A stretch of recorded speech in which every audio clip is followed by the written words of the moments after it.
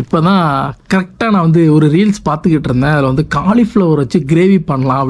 வெங்காயம் தினார் 750 அந்த மாதிரி இருக்கு. என்னென்ன சொல்றான் பாருங்க. சரி வச்சாலே ஆறிடும். ஏன்னா இங்கே இருக்கிற கிளைமேட்டு நல்லா குழு குழு குழு குழுன்னு இருக்கா. அடிக்கடி இந்த மாதிரி குளிக்கணும். பட்டை, கிராம்பு, ஏலக்காய் அப்படி இல்லைன்னா இவங்களும் வந்து நின்றுவாங்க. 3 பேரும் ஜாலியாக பேசிக்கிட்டே சமைப்போம். இந்த மாதிரி புதுசாக ஒன்று செய்கிறேன். நான் டேஸ்ட் பார்க்குறேன். பார்ப்போம். பிஸ்மில்லா. Hey hello guys, welcome back to my channel. எல்லோரும் எப்படி இருக்கீங்க? நல்லா இருக்கீங்க அப்படி சொல்லிட்டு நம்புகிறேன். நான் இங்கே சூப்பராக இருக்கேன். வழக்கம் போல் நமக்கு டியூட்டி வந்து காலையில் மாறிட்டு இப்போ சாயந்தரம் வந்தோன்னா சாப்பிட்டுட்டு ஏதாச்சும் செஞ்சே ஆகணும். நாளைக்கு உள்ள சமையல். ஸோ அந்த சமையல் என்ன செய்யலாம் அப்படின்னு சொல்லிட்டு யோசித்தேன். இப்போ தான் கரெக்டாக நான் வந்து ஒரு ரீல்ஸ் பார்த்துக்கிட்டு இருந்தேன். அதில் வந்து காலிஃப்ளவர் வச்சு கிரேவி பண்ணலாம் அப்படின்னு சொல்லிட்டு வந்துச்சு. ஸோ அதுக்கான இன்க்ரீடியன்ட்ஸ்லாம் வேணும்.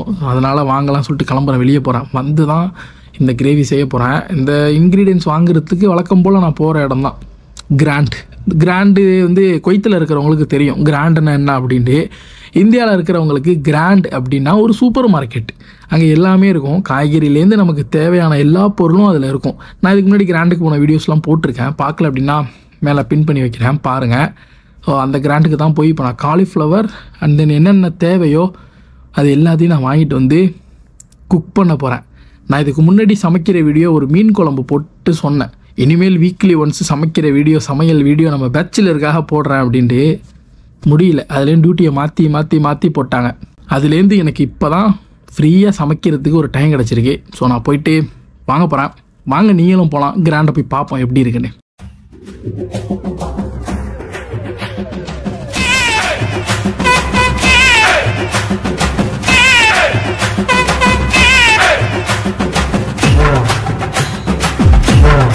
இதுதான் என்னோட பில்டிங். ஆக்சுவலாக என் பில்டிங்க்கு கீழே ஒரு காய்கறி கடை இருக்குது. இங்கேயே காலிஃப்ளவர் வாங்கிடலாம். இங்கேயே நான் கிராண்டுக்கு ரொம்ப தூரம் நடந்து போகணும்.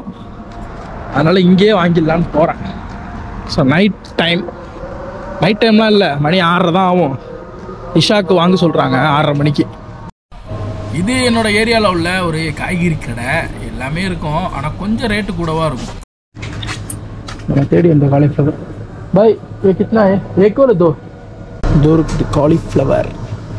இதோட ப்ரைஸு 350 ஃபில்ஸ். ஒன்றே போதும்னு நினைக்கிறேன். எனக்கு இதுவே எனக்கு தெரிஞ்சு நல்லா தான் இருக்குது. ஒருவேளை காலிஃப்ளவர் இப்படி தான் இருக்கும் போல். நான் இப்போ தான் க்ளோஸ்அப்பில் ஃபஸ்ட் டைம் பார்க்குறேன். Okay bye. இதுதான் வெங்காயம். குவைத்தில் வெங்காயம் விலை ஏறி போயிட்டு. வெங்காயம் தினார் 750. ரப்பா எவ்வளோன்னு கீழே வருது பாருங்கள். அதை பார்த்து தெரிஞ்சுங்க இந்தியா மதிப்பு. பை. வேறு பச்சை மிளகா வாங்கணும். அதை வாங்கிடுவோம். கடையை புதுசாக மாற்றிட்டாங்க. முன்னாடி இந்த மாதிரி இல்லை, இப்போ தான் புதுசாக மாறிட்டு. இங்கெல்லாம் எல்லா கடையிலையும் நம்ம பாட்டுக்கு வந்தோமா, யார்ட்டையும் கேட்கணும் அவசியம் இல்லை. நமக்கு வேணுங்கிறத நம்ம எடுத்துகிட்டு போயிட்டு பில்லை போட்டு போயிட்டே இருக்கலாம். இங்கே இருக்கிற கடைலாம் மேக்ஸிமம் அந்த மாதிரி தான். எல்லா கடையுமே எனக்கு தெரிஞ்சு. நமக்கு தெரில வேணும்னா நம்ம வந்து கேட்டு வாங்கிக்கலாம். பச்சை மிளகா இதுதான், வேறு எதுவும் வாங்குறது இல்லை. ஸோ இதை மட்டும் வாங்கிட்டு போக வேண்டியதான்.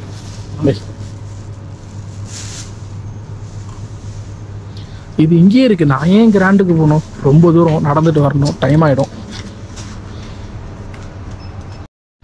இவ்வளோதான் வாங்கிட்டாங்க பாருங்கள். நான் கிராண்டுக்கு போகணுன்னா ரொம்ப தூரம் நடந்து போகணும். இங்கேருந்து நான் மெயின் ரோடை தாண்டணும், அங்கேருந்து உள்ளார நடந்து போகணும். அதுலேருந்து நான் வந்து வாங்கிட்டு வரத்துக்குள்ளே எப்படியும் ஒரு 1/2 hour ஆகிடும்.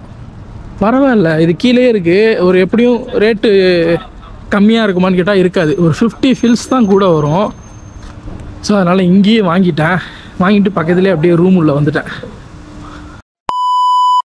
இப்போ வந்து வாங்கிட்டு வந்துட்டேன். என்னென்ன வாங்கினேன்னா பச்சை மிளகா இல்லை. ஸோ பச்சை மிளகா வாங்கிட்டு அப்புறமா காலிஃப்ளவர் வாங்கிட்டு ரூமுக்கு வந்துட்டேன். குவைத்தில் வெங்காயம் விலை பயங்கரமாக ஏறிட்டு. ஏன் அப்படின்னா ஏதோ ஏற்றுமதி நிப்பாட்டிட்டாங்களாம், இந்தியாவிலையும் வரது நிப்பாட்டிட்டாங்களாம். அதெல்லாம் என்ன நியூஸ்ன்னு தெரியல. இடையில சொன்னாங்க வெங்காயம் விலை ஏறப்போகுது அப்படின்ட்டு. இடையில நான் போன வீடியோ கூட போட்டிருப்பேன். வெங்காயமே இல்லைங்க, வெங்காயமே இல்லை எங்கேயுமே. இப்போ இங்கே வெங்காயம் இருக்குது. எவ்வளோ அப்படின்னு கேட்குறேன். ஒரு தினார் 750 காசு. ஏப்பா ரொம்ப அதிகம். முன்னெல்லாம் அதே சேம் கிலோ வந்து எப்படியும் ஒரு ஒரு 750 காசு தான் வரும், இல்லை ஒரு தினாருக்குள்ளே அப்படி தான் வரும். இப்போ என்னென்னா பயங்கரமாக ஏறிப்பிட்டு. ஆனால் இங்கே குவைத்தில் இருக்கிறவங்க இந்தியா வெங்காயம் தான் விரும்பி சாப்பிடுவாங்க. இப்போ ஆக்சுவலாக இப்போ ஒரு தினார் 750 ஃபில்ஸ்ன்னு சொன்னோம் இல்லையா, விலை ஏறிப்பிட்டுன்னு. இது எதுவுமே இந்தியா வெங்காயம் கிடையாது, இன்னும் வேறு ஏதோ ஒரு நாட்டிலேருந்து வெங்காயம் வருது போல். அது அந்த அளவுக்குலாம் இல்லை. அதனால் வெங்காயம் வந்து நிறைய பேர் வாங்க மாட்டுறாங்க அப்படி சொல்லிகிட்டு இருக்காங்க. என்னங்க இது, இப்படிலாம் பிரச்சனை வருமா? நம்ம ஊரில் தான் ஏறுது இறங்குது, இங்கேயுமா என்ன பண்ணுறது? ஸோ இப்போ வந்து நமக்கு எதுவாக இருந்தாலும் இருக்கிறத வாங்கி சமைச்சிட்டு போயிட்டே இருக்க வேண்டியதான். டயர்டாகவே இருக்குது. காலைல டியூட்டிக்கு போயிட்டு வந்தது. இப்போ இந்த டயரில் படுத்து தூங்கினா நல்லா சூப்பராக இருக்கும். இருந்தாலும் அப்புறம் நாளைக்கு புவாவுக்கு ஒன்றும் இருக்காது, கடையில் சாப்பிட்ணும். இந்த மந்த்து பட்ஜெட்டு முடிஞ்சிட்டு. ஸோ அதனால் இப்போ எதாக இருந்தாலும் ரூமில் சமைச்சு சாப்பிட்றது தான் நமக்கு நல்லது, நம்ம உடம்புக்கு நல்லது, நம்ம காசுக்கு நல்லது அப்படின்னு தோணுது. ஸோ அதான் இன்றைக்கி யூடியூப்பில் பார்த்துட்டு ஒரு காலிஃப்ளவர் கிரேவி வாங்கிட்டு வந்துட்டேன். ஸ்டெப் பை ஸ்டெப்பாக செய்கிறேன், நீங்களும் பாருங்கள். ஆனால் அவங்க சொன்ன மெத்தடு வேறு. பட் இருந்தாலும் பேச்சுலர் ரூமுக்குன்னு வந்துட்டோம்னா எல்லா ஜாமானும், அதாவது எல்லா இன்க்ரீடியன்ஸும் கிடைக்காது, ஒரு சில இன்க்ரீடியன்ஸ் தான் கிடைக்கும். கிடைக்கிற இன்க்ரீடியன்ஸ் வச்சு நான் செய்கிற மாதிரி நம்ம பேச்சுலர் ரூமில் செஞ்சு ட்ரை பண்ணி பாருங்கள், நல்லாயிருக்கும். காலிஃப்ளவர் எடுத்துகிட்டு வந்துட்டேன். ஸோ இதை வந்து நம்ம எப்படி கட் பண்ணணும்னு அதுக்கு முன்னாடி கட் பண்ணதும் இல்லை, எதுவும் பண்ணதில்லை, எனக்கு ஒன்றுமே தெரில. இதெல்லாம் எடுத்துக்குவோம் முதல்ல. அநேகமாக அப்படி தான் கட் பண்ணணும்னு நினைக்கிறேன்.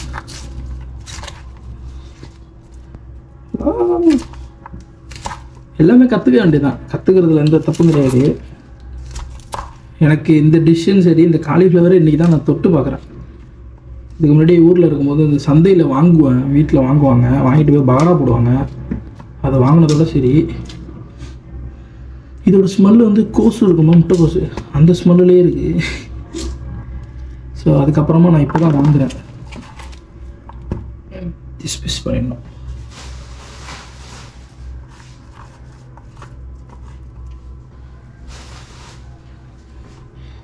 இந்த கல்யாணத்துலலாம் ஒரு பொக்கே கொடுப்பாங்களே, அந்த மாதிரி இருக்கு.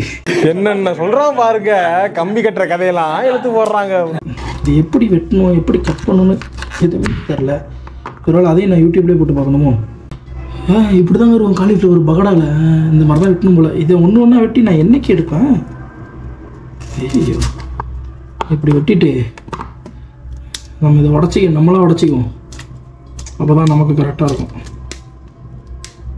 ரொம்ப உடச்சா சின்ன சின்னதாக போகுது.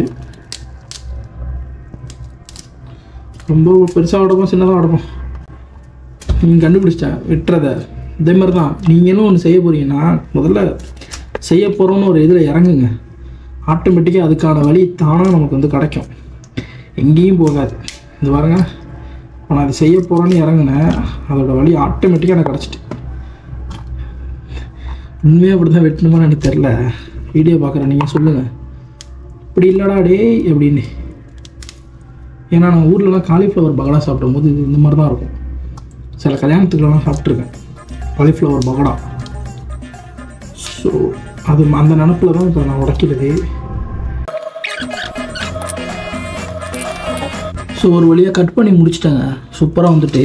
இதை அப்படியே சும்மா அலசிட்டு அப்புறமா நம்ம வந்து இதை வந்து மஞ்சள் தண்ணியில் கொதிக்க வைக்கணும். அப்போ தான் இது வந்து ஃபஸ்ட்டு குக் ஆகணும். அண்ட் தென் தான் நம்ம சமைக்கிறதுக்கு இது பண்ண போகிறோம். ஃபஸ்ட்டு இதில் ஒரு வாஷ் பண்ணிடுவோம். அப்புறமா இதில் வந்து ஒரு மஞ்சள் தண்ணியில் அதாவது உப்பு கொஞ்சம் மஞ்சள் போட்டு கொஞ்சம் அவிச்சிடுவோம், அவிச்சிடுவோம். 15 minutes later. வர பக்காவாக அவிச்சு அந்த தண்ணியெல்லாம் வடிகட்டி செம்மையாக வச்சுருவோமா. இந்த பக்கத்தில் சட்டியை வச்சுட்டு இப்போ கொஞ்சம் சட்டியில் எண்ணெயை வச்சுட்டு, ஸோ இதில் வந்து நம்ம ஆட் பண்ண போகிறது மிளகாய் தூள். இதில் லைட்டாக மிளகாத்தூள் ஆட் பண்ணிவிட்டு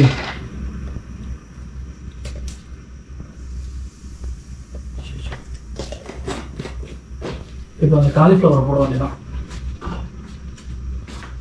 இந்த காலிஃப்ளவர்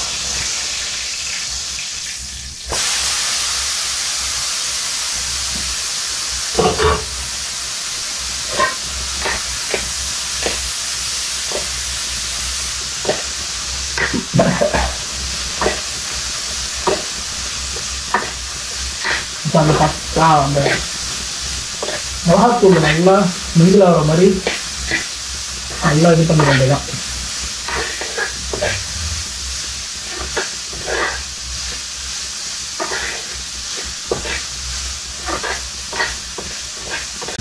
இப்போ இந்த காலிஃப்ளவர் வேணுதா, இதில் நம்ம வெங்காயத்தையும் அந்த முந்திரியும் போட்டு மிக்ஸ் பண்ண போகிறோம். அதுக்கு தேவையான என்னென்னவோ எல்லாத்தையும் நான் கட் பண்ணிடுறேன். வெஜிடபிள்ஸ் இது எல்லாம் நம்ம இதில் ஆட் பண்ண போகிற வெஜிடபிள்ஸ் ஒன்றுமே கிடையாது. வெங்காயம், தக்காளி, கம்பெனி, எங்கே பச்சை மிளகாய், இது இந்த மாதிரி வெட்டிட்டாலே போதும். ஏன்னா இதை நம்ம போட்டு வதக்கிட்டு அப்புறமா மிக்சியில் போட்டு அரைக்க தான் போகிறோம். செம்மையாக இதாகிடுச்சு. இதை அப்படியே நம்ம வச்சிட வேண்டியதான். இதை ஃபைனலாக நம்ம வந்து கிரேவியில் ஆட் பண்ணுறது.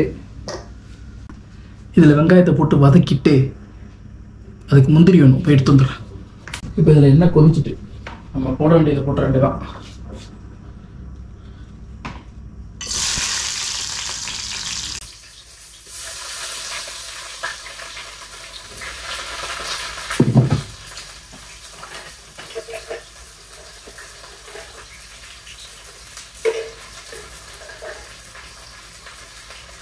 இதில் இப்போ என்னென்ன போட்டிருக்கேன் அப்படின்னா, வெங்காயம், முந்திரி, அப்புறமா கொஞ்சம் உப்பு போட்டிருக்கேன்.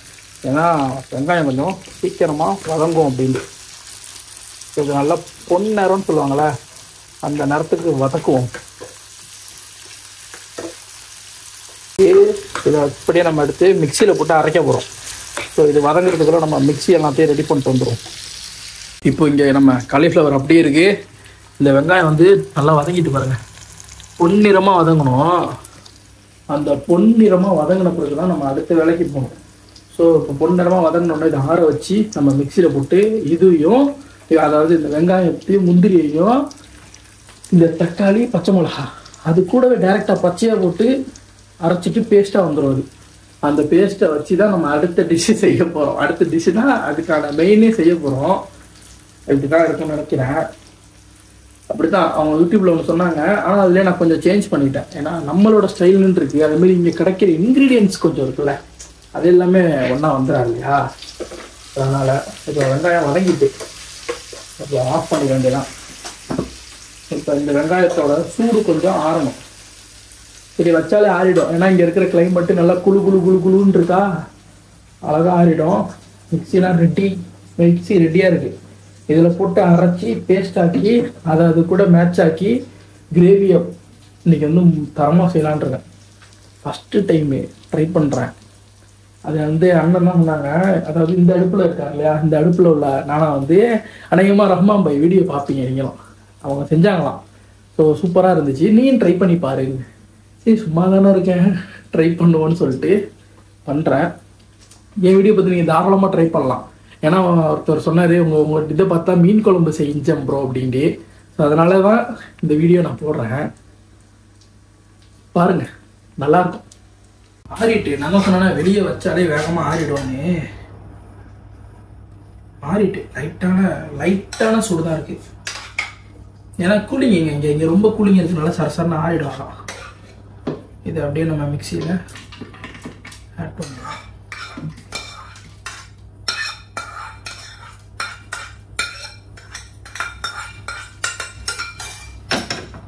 தென் இது கூடவே நம்ம வெட்டி வச்சிருக்கிற தக்காளி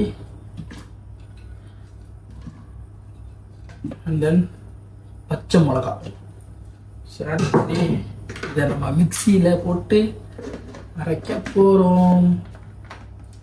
வாங்க மிக்சிக்கிட்ட போகிறோம். இப்போ இந்த மிக்சியை அரைச்சிடுவோம். போடல சுவிட்சு பண்ணணுமோ.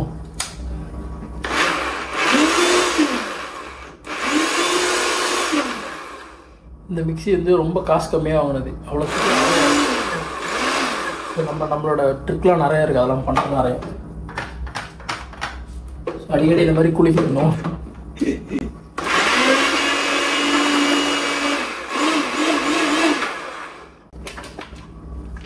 ஸோ இப்போ அரையும் பாருங்க.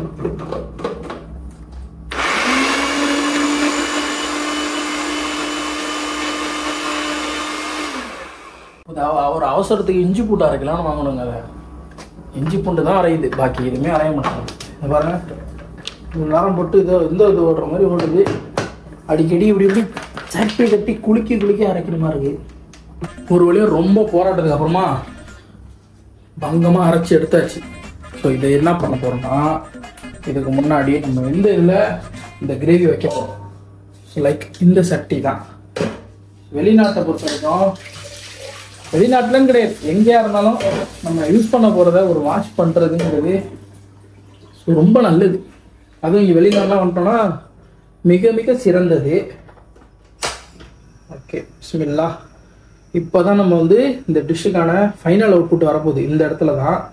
ஸோ இது வந்து அப்படி கேமரா வைக்கிறேன், என்னென்ன போடுறாங்கிறத சொல்கிறேன், நோட் பண்ணிக்கோங்க. ஈஸி, செம்ம ஈஸி. பட்டு இந்த மிக்ஸி இருக்குது பாருங்களேன், கம்மி ரேட்டாக இருக்குன்னு வாங்கினது எங்கள் தப்பு. கொஞ்சம் காசு கூட போட்டு ஒழுங்காக வாங்கியிருக்கணும். இதில் 1 இயர் வாரண்ட்டி. இது வாங்கி 3 தடவை வீணாக போயிட்டு அதை போய் மாற்றிட்டு வந்துட்டேன். 3 தடவையும் புது மிக்ஸியே கொடுத்துட்டாங்க. அது ஒரு பக்கம்னு சொல்லுங்கள். பட் இருந்தாலும் இப்போ இது இன்றைக்கி அரைச்சி போய் வீணாக போயிருக்கோம், நாளைக்கு ஓடுதானு தெரில. இந்த மாதிரிலாம் இருக்குங்க. ஸோ இப்போ சட்டி வச்சுட்டோம். இதில் நம்ம ஃபஸ்ட்டு எண்ணெய் ஊற்றிக்குவோம். இப்போ இதில் போட போகிறது பட்டை, கிராம்பு, ஏலக்காய், பிரியாணி இலை. இது 4 தான் இதில் போட போகிறோம். இதெல்லாம் சும்மா 2 போட்டால் போதுமா. பட்டை அண்டு பிரியாணி இலை. ஸோ இது கூட நெக்ஸ்ட் நம்ம ஆட் பண்ண வேண்டியது இஞ்சி பூண்டு.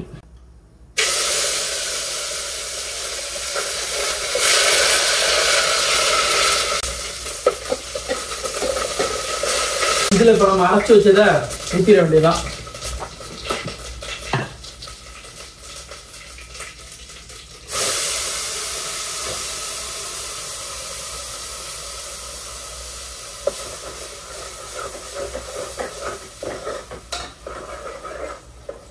நமக்கு எவ்வளோ தண்ணி தேவையோ அந்த தண்ணியை அப்படியே மிக்ஸ் பண்ணி ஊற்றிட்டு, நல்லா கெட்டியாக இருக்குது. ஆமாம், இப்படி தான் கரெக்டு. ஸோ இப்போ இது கொதிச்சிச்சுன்னா அதுக்கப்புறம் நம்ம இதில் ஆட் பண்ணுற மசாலாவை நம்ம இப்போ வந்து ஆட் பண்ண போகிறோம். இப்போது இது வந்து எதனால் வதங்கணும் அப்படின்னா, இதில் வந்து பச்சை மிளகா அண்டு தக்காளி இது 2மே நம்ம இது பண்ணாமல் போட்டிருக்கோம். தக்காளியை வதக்கி போட்டிருக்கனால இந்த பச்சை வாசம் போகிற வரைக்கும் கொஞ்சம் லைட்டாக நம்ம வதக்கணும். அதாவது இந்த எண்ணெய் பிரிஞ்சு வரும், நல்லா தெரியும்.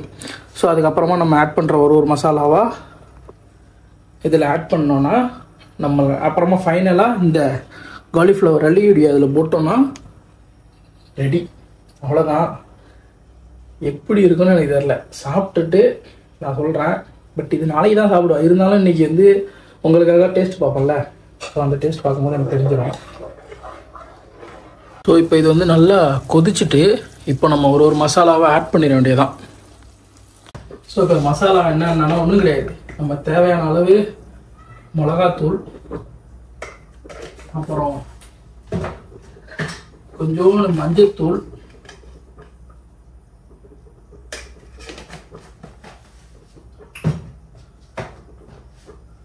கொஞ்சோண்டு மசாலா தூள், பிரியாணி மசாலா தூள் யார் கொஞ்சம் போட சொன்னாங்க. அப்புறமா ஸோ இதை அப்படியே போட்டு நம்ம இதில் நான் ஆட் பண்ணது என்னென்ன தூள் அப்படின்னா, மிளகாத்தூள், மஞ்சத்தூள், அப்புறமா மசாலாத்தூள் அண்டு ஃபைனலாக பிரியாணி தூள், பிரியாணி மசாலா இருக்குங்களா, அது கொஞ்சம் போட்டிருக்கேன். பக்காவாக வெந்துட்டு செம்மையாக இருக்கு. இது பாருங்க. ஸோ கொதிக்குது. இதில் நம்ம இப்போ காலிஃப்ளவர் வந்து ஆட் பண்ண போகிறோம். இப்போ சூப்பராக இருந்து உப்பெல்லாம் செக் பண்ணிட்டேன். ஸோ இப்போ இதில் வந்து காலிஃப்ளவர் ஆட் பண்ணியாச்சு. ஆட் பண்ணிட்டு அப்படியே ஒரு மூடிட்டோம்னா ஒரு 2 மினிட்ஸில் பக்காவாக ரெடி ஆகிடும். ஸோ இந்த 2 மினிட்ஸில் என்னென்னத்தெல்லாம் க்ளீன் பண்ணுவோமோ எல்லாத்தையும் க்ளீன் பண்ணிட்டு வரேன்.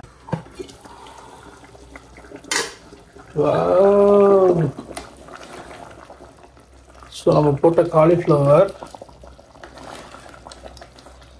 சூப்பராக இருக்குது. ஸோ ஓகே, டேஸ்ட் பார்த்துருவோம். இருங்க.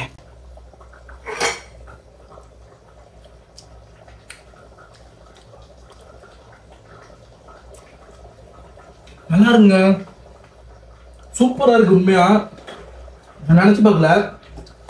இந்த அளவுக்கு வரும். பட் இது 2 டேஸ்க்கு வராதுன்னு நினைக்கிறேன். எனக்கு தெரிஞ்சு 1 டேஸ்க்கு தான் வரும். பரவாயில்ல, நான் இந்த அளவுக்கு செஞ்சுருக்கேங்கிறது நல்லா இருக்கு. ட்ரை பண்ணி பார்க்கலாம், சூப்பராக இருக்கு. நான் பண்ணின மிஸ்டேக் என்னன்னு சொல்லிடுறேன். இஞ்சி பூண்டு போட்ட உடனே டக்கு டக்குன்னு எல்லாமே போட்டேன். ஏன்னா இஞ்சி பூண்டு இதாகணும். இஞ்சி பூண்டு கொஞ்சம் நல்லா வதங்குற வரைக்கும் கொஞ்சம் வெயிட் பண்ணிங்கன்னா இன்னும் நல்ல டேஸ்ட் கிடைக்கும். இப்போ இஞ்சியோட டேஸ்ட் நல்லா தெரியுது. ஸோ வந்து அப்படியே ரா டேஸ்ட் இருக்குல்ல, அது தெரியுது. இதுக்கு மேலே ஃபைனலாக அப்படியே மல்லி இலையை கட் பண்ணி மேலே தூவி விட்டோம்னா ஃபைனல் இதுக்கு தூவிடும் அதையும். ஸோ இப்போ வந்து பக்காவாக ஆணை வச்சுட்டோங்க. உண்மையாக எனக்கே ஹாப்பியாக இருக்குது. புதுசாக ஒரு ஆணை வைக்கிறோம், அதுவும் நல்லா இருக்குது அப்படிங்கும்போது நீங்கள் தாராளமாக ட்ரை பண்ணலாம். நான் சொன்ன மெத்தட்லேயே ட்ரை பண்ணுங்க. சொன்ன இப்போ ஒரு கரெக்ஷனை மட்டும் இது பண்ணிக்கோங்க. ஸோ இதுக்காக நான் இப்போ என்ன பண்ண போகிறேன் அப்படின்னா, குப்பூஸ் வாங்கிட்டு வந்து இது கூட வச்சு சாப்பிட போகிறேன். அல்டிமேட்டாக இருக்கும். ஸோ அதுதான் இப்போ இது குக் ஆகிட்டு. So finish. அடுப்பு அடைக்கிட்டு இதை க்ளோஸ் பண்ணிவிட்டு நான் வீட்டுக்கு ஃபோன் பேசிவிட்டு இப்போ குப்பூஸை வாங்கிட்டு வந்து நான் வந்து சாப்பிடும் போது டேஸ்ட் அதை பற்றி சொல்கிறேன். ஸோ மறக்காமல் நம்ம சேனலை சப்ஸ்கிரைப் பண்ணிட்டு பெல் ஐக்கானை கிளிக் பண்ணிக்கோங்க. பேச்சுலர் சமையல்னா இந்த மாதிரி தான் இருக்கும். ஆக்சுவலாக இந்த இடத்துல நான் மட்டும் இருக்கேன். இங்கேயும் உள்ளவங்க ரெடி பண்ணி வச்சுட்டு போயிருக்காங்க. அவங்க இனிமேல் வந்து சமைப்பாங்க. நான் கொஞ்சம் வீடியோ எடுக்கிறதுனால கொஞ்சம் முன்னாடியே பிஃபோராக சமைக்க ஆரம்பிச்சிட்டேன். அப்படி இல்லைன்னா இவங்களும் வந்து நின்றுவாங்க. 3 பேரும் ஜாலியாக பேசிக்கிட்டே சமைப்போம். இந்த மாதிரி தான் இருக்கும் வெளிநாட்டு வாழ்க்கையில். இது ஒரு புதுவிதமான அனுபவம். இந்த மாதிரி சமைக்கிறது அப்படிங்கிறது இது எல்லாருக்கும் அமையும் அப்படின்னு சொல்ல முடியாது. அந்த ரூம்ஸில் சமைக்கிறவங்களுக்கு தான் இந்த மாதிரியான ஒரு இது அமையும். ஸோ இப்போ வேற லெவலில் பண்ணியாச்சு. ஸோ வந்து நான் போயிட்டு குப்பூஸ் வாங்கிட்டு வந்து சாப்பிடும்போது கண்டினியூ பண்ணுறேன். சப்ஸ்கிரைப் பண்ணிக்கோங்க. அம்மையாக செஞ்சதை சாப்பிட்றதுக்கு உட்காந்தாச்சு. ஸோ ஆக்சுவலாக நம்ம செஞ்ச பேர் என்ன, காலிஃப்ளவர் கிரேவியை எடுத்துட்டோம். அண்ட் தென் அதுக்கு வந்து ஸோ இப்போ குப்பூஸ் வாங்கிட்டு வந்துருக்கேன். குப்பூஸ் நல்லாயிருக்கும். இதுக்கு உண்மையாக சூப்பராக டேஸ்ட்டு நல்லாயிருக்கும். இது நல்லா க்ரீமியாக தான் இருக்குது. ஸோ அதனால் டிப் பண்ணிவிட்டு சாப்பிட்டு பார்ப்போம். ஃபஸ்ட் டைம் நான் செஞ்சு இவ்வளோ நாள் நான் தான் செஞ்சு சாப்பிட்றேன். இந்த மாதிரி புதுசாக ஒன்று செய்கிறேன். நான் டேஸ்ட் பார்க்குறேன், பார்ப்போம். பிஸ்மில்லா.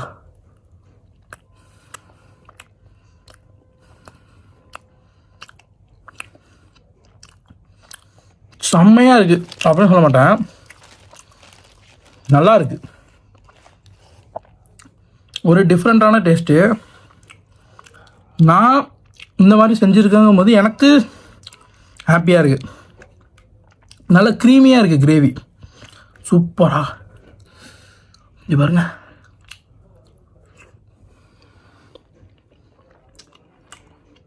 உண்மையாக இந்த வெங்காயம், தக்காளி, இந்த பச்சை மிளகா இது எல்லாத்தையும் நம்ம மிக்சியில் அரைச்சோம் இல்லையா, அதில் நல்ல க்ரீமியான ஒரு க்ரீமி கிடச்சிருக்கு. ஸோ டேஸ்ட்டு வந்து நல்லா இருக்குது. இப்போ எனக்கு உப்பு கொஞ்சம் கம்மியாக இருக்க மாதிரி எனக்கு தெரியுது. பட் இது பெரிய விஷயம் இல்லை, சூப்பராக இருக்குது. எனக்கு ரொம்ப பிடிச்சிருக்கு. இந்த வீடியோ பார்த்து தாராளமாக நீங்கள் செஞ்சு ட்ரை பண்ணலாம். வீடியோ பாருங்கள். என் வீடியோ பார்த்து உங்களுக்கு டவுட் எதுவும் வந்துச்சுன்னா நீங்கள் யூடியூப்பில் டேரெக்டாக அடித்தாலே வந்துடும். ஸோ அந்த வீடியோ பார்த்துங்க. எப்படி இருந்துச்சு பேச்சுலர் சமையல், எப்படி இருந்துச்சு எல்லாம் அப்படின்னு சொல்லிட்டு கமெண்ட்டில் சொல்லுங்கள். நம்மளோட சேனலை சப்ஸ்கிரைப் பண்ணிட்டு பெல் ஐக்கனை கிளிக் பண்ணிக்கோங்க. நெக்ஸ்ட் ஒரு வீடியோவில் மீட் பண்ணுவோம். பாய் பாய், see you.